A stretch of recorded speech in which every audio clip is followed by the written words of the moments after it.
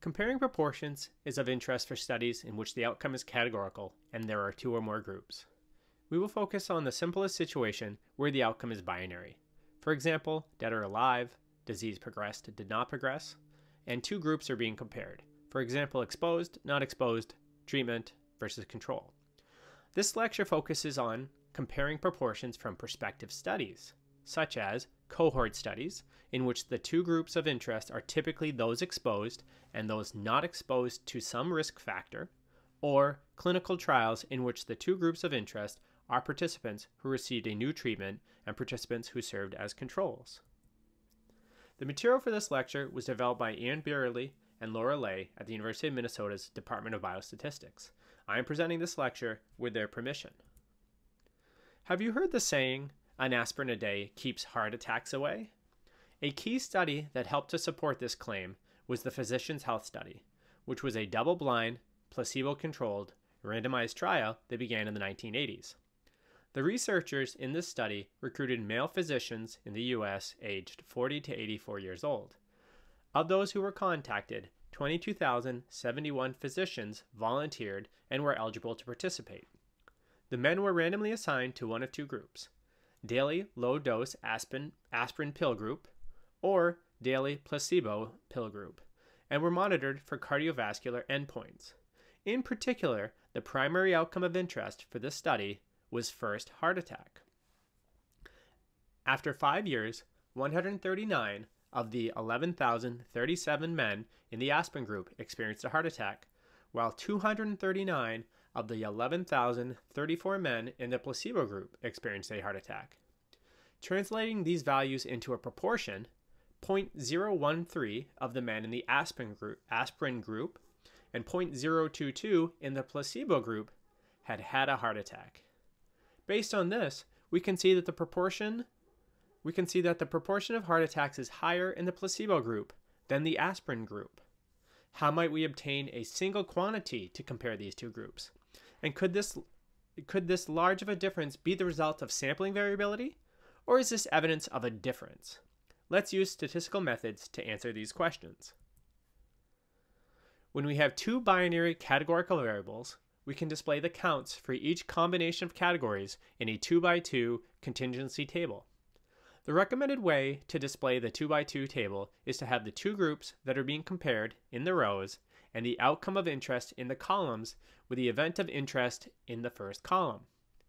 The sample size for group 1 and group 2 are denoted as n sub 1 and n sub 2 in the table, the last column in the table, and these add up to the total sample size n for the entire study.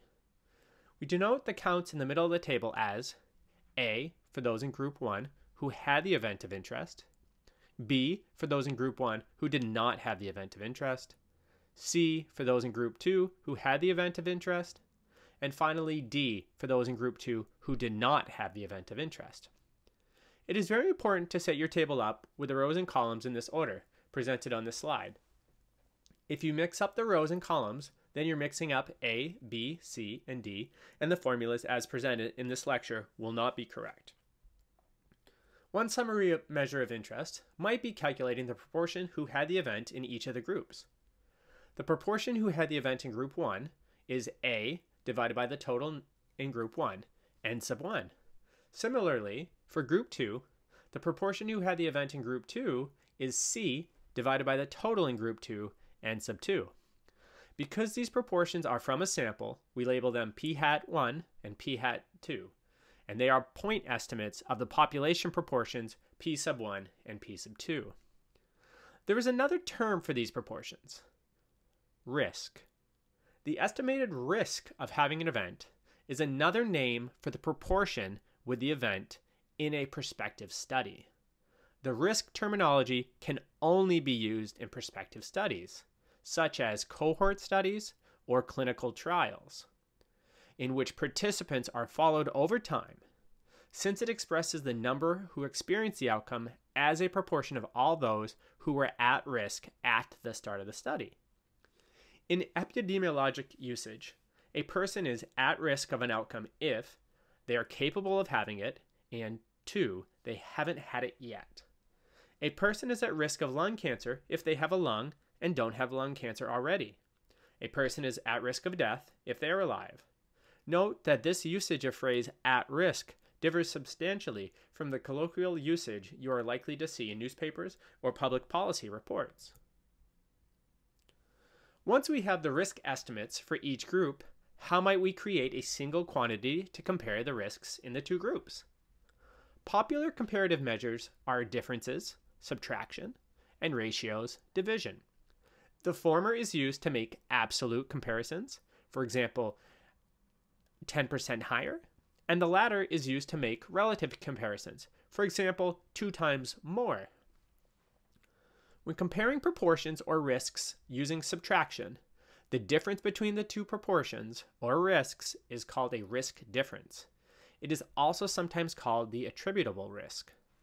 The risk difference is defined as the value of the risk of the event in group 1, P sub hat sub 1, minus the risk of the event in group 2, P sub hat sub 2.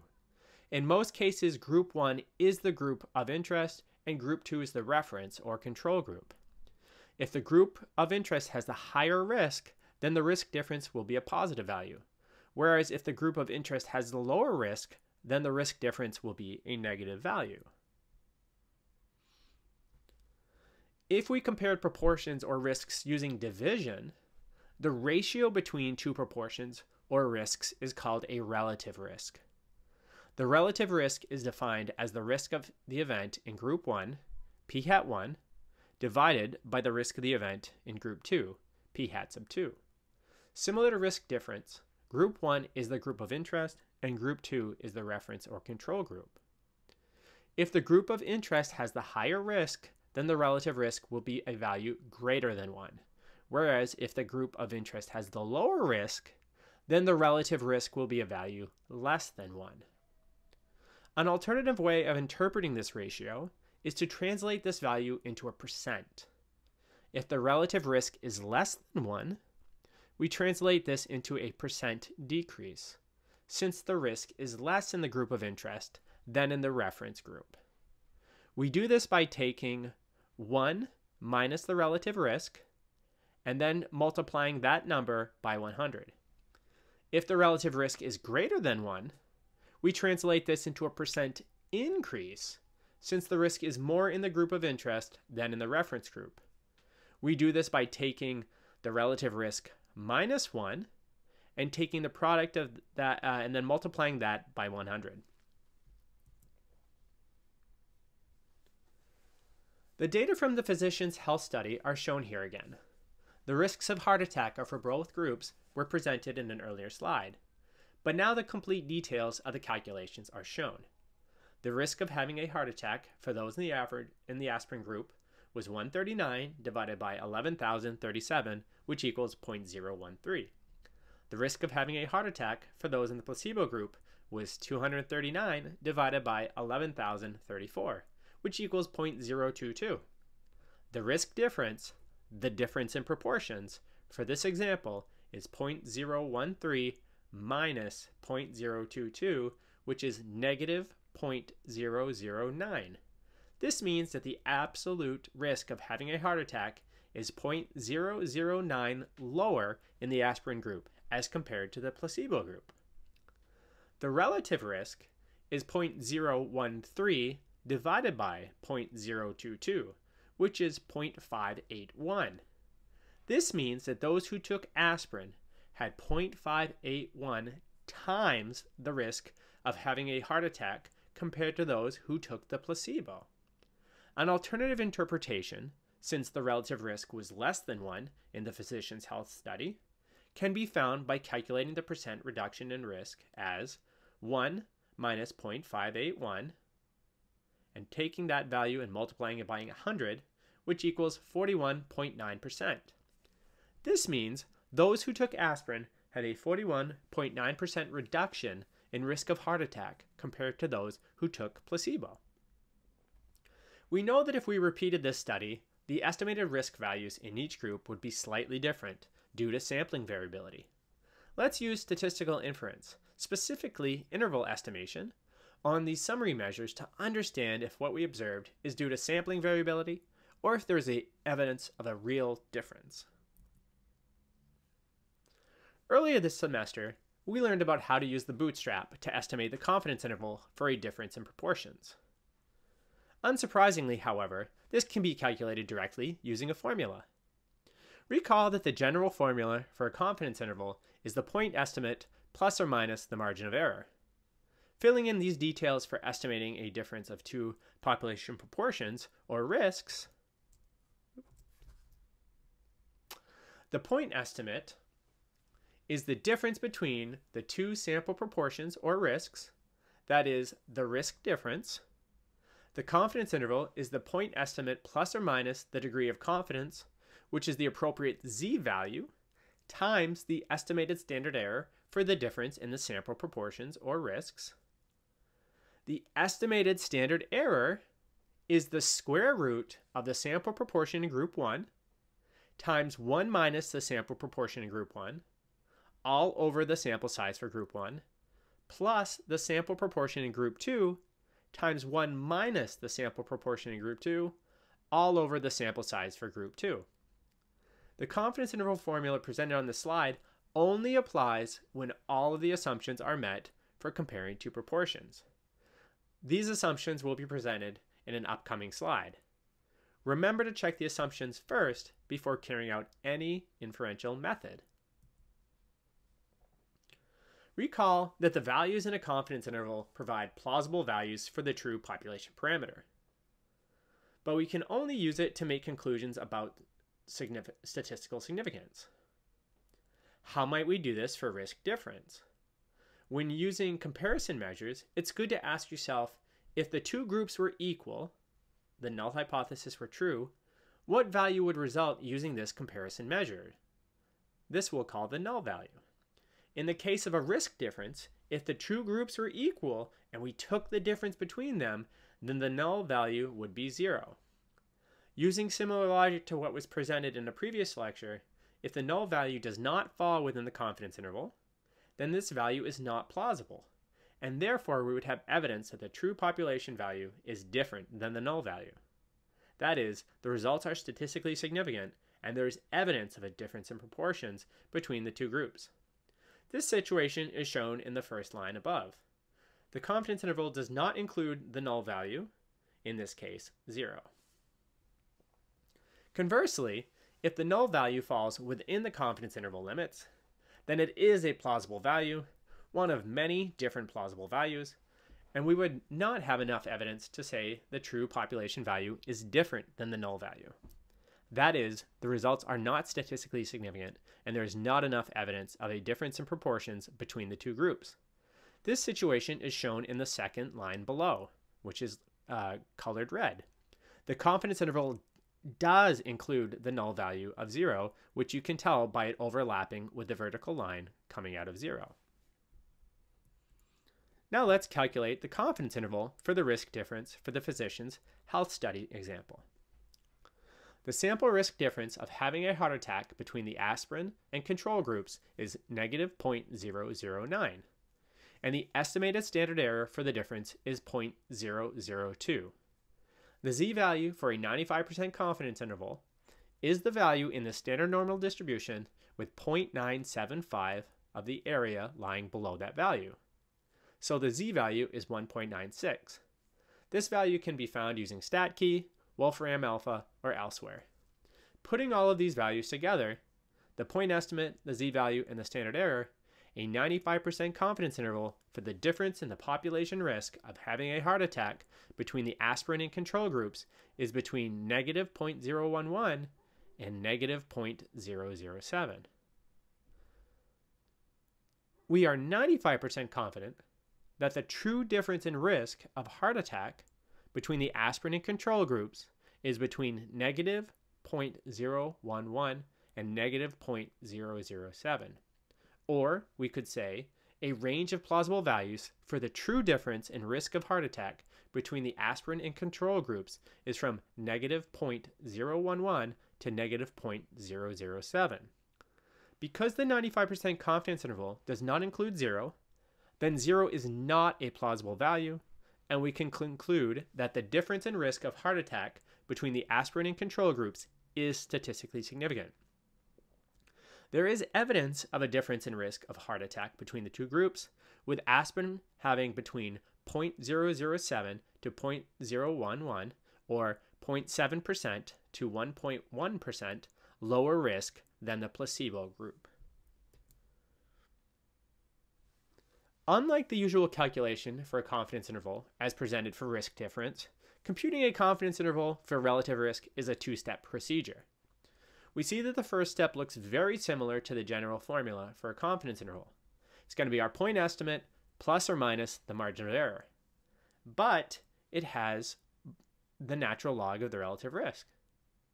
This is because the sampling distribution for relative risk does not follow a normal distribution, no matter what the sample size is.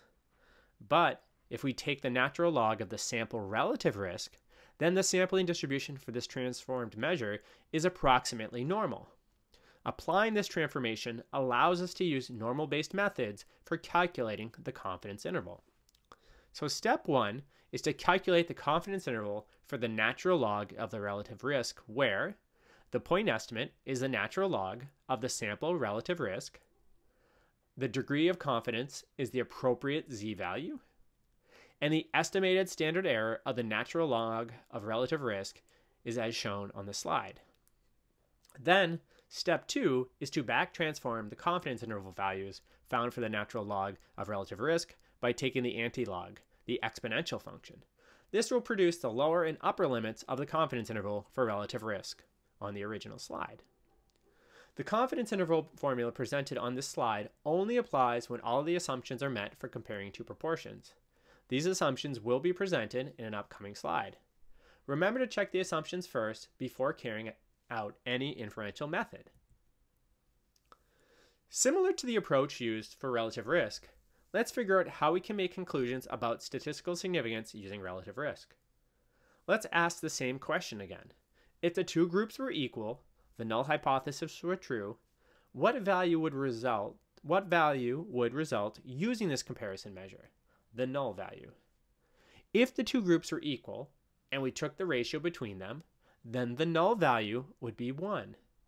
So if the null value does not fall within the confidence interval limits, then this value is not plausible, and therefore we would have evidence that the true population value is different than the null value. This situation is shown in the blue line, in the first blue line above. The confidence interval does not include the null value of 1. Conversely, if the null value falls within the confidence interval limits, then it is a plausible value, one of many different plausible values, and we would not have enough evidence to say the true population value is different than the null value. This situation is shown in the second line above. The confidence interval does include the null value of 1 because we can see that it overlaps with the vertical line coming out of 1. Now let's calculate the confidence interval for the relative risk for the physician's health study example. The sample relative risk of having a heart attack between the aspirin and control groups is 0.581. Taking the natural log of this value gives us negative 0.542, and the estimated standard error for the natural log of the relative risk is 0.106. The z-value for a 95% confidence interval is the value in the standard normal distribution with 0.975 of the area lying below that value, so the z-value is again 1.96. Putting all these values together, the point estimate, the z-value, and the standard error, a 95% confidence interval for the natural log of the relative risks is between negative 0.750 and negative 0.335. Next, we need to exponentiate those limits to get the 95% confidence interval for the relative risk. Exponentiating negative 0.750 equals 0.473, and exponentiating negative 0.335 equals 0.715. We can interpret this as follows. We are 95% confident that the relative risk of heart attack between the aspirin and control groups is between 0.473 and 0.715. Or we could say a range of plausible values for the true relative risk of heart attack between the aspirin and control groups is from 0.473 to 0.715. Because the 95% confidence interval does not include 1, then 1 is not a plausible value, and we can conclude that the relative risk of heart attack between the aspirin and control groups is statistically significant. There is evidence of a difference in risk of heart attack between the two groups, with aspirin having between 0.473 to 0.715 times the risk of the placebo group, or 28.5% to 52.7% reduction in risk. Now, what are the assumptions? First, the samples should be random or representative samples from the respective populations to allow us to generalize the results to those populations. Second, the observations within each group should be independent of one another, and the observations in one group should be independent of the observations in the other group. Third, we assume that the sample is large enough for the sampling distribution of risk difference, or the sampling distribution of the natural log of the relative risk, to be approximately normal. For these statistics, large enough requires that the counts in the middle of the 2x2 table, A, B, C, and D, to be at least 5. In our example, this assumption would be met if our sample size contained at least 5 people in each of the cells in the table. If the sample size is too small, other methods, such as bootstrapping, should be used to compute confidence interval. If these assumptions are violated, the confidence intervals we calculate may give us faulty information about the true population parameters. Both the relative risk and the risk difference summarize the 2x2 table data using a single number. However, neither the risk difference nor the relative risk gives a complete picture of the impact of an exposure or proposed treatment. Reporting only the relative risk can be misleading. Reducing the risk of disease by 50% sounds impressive, but if the disease is rare, then such a reduction may have little practical impact. To see why, considering the following situation. Suppose we have developed a vaccine that halves the risk of a particular disease, so the risk of the disease in the vaccinated is half that in the unvaccinated. The relative risk equals 0.50. What impact will our new vaccine have? Refer to the left side of the slide above. In case 1, the disease is quite rare. The risk of disease in the unvaccinated is only 2 in 10 million. Our new vaccine cuts the risk in half, so the risk of the disease in the vaccinated is 1 in 10 million. The risk difference, therefore, is 1 in 10 million. In case 2, the disease is more common. The risk of disease in the unvaccinated is 2 in 10, or 20%. Our new vaccine cuts the risk in half, so the risk of disease in the vaccinated is 10%. The risk difference, therefore, is 10%. Our new vaccine would have much more impact in case 2, where the prevalence of the disease is high, than in case 1, where the disease is rare, even though the relative risk is the same. On the other hand, reporting only the risk difference can also be misleading. Let's consider an environmental contaminant where the exposed people have a 1% higher risk than the unexposed people. Refer to the left side of this slide. In case 1, the risk of the disease in unexposed people is fairly low at 1%, so the contaminant raises the risk to 2%. The contaminant doubles the number of people who can be expected to acquire the disease. The relative risk, therefore, is 2.0. In case 2, the risk of the disease in unexposed people is already quite high at 89%. Think common cold. So the contaminant raises the risk to 90%. The contaminant increases by only 1% the number of people who can be expected to acquire the disease. So the relative risk is 1.01. The contaminant in case 1 is likely to raise more concern since it doubles the risk, even though the absolute number of people harmed is the same in both cases. It is important to keep the difference between risk difference and the relative risk in mind when reading the news and research. Researchers have a tendency to report their results in whichever way makes them sound more impressive. For example, reporting benefits with big numbers, for example, relative risk, and harms with small numbers, for example, risk difference. This is misleading. A famous researcher who studies how people understand risk, Gergenenzer, suggests that researchers report absolute measures over relative measures because it's easier to understand them. The key point is that the impact of an exposure or treatment depends on how common the condition or disease is in the first place.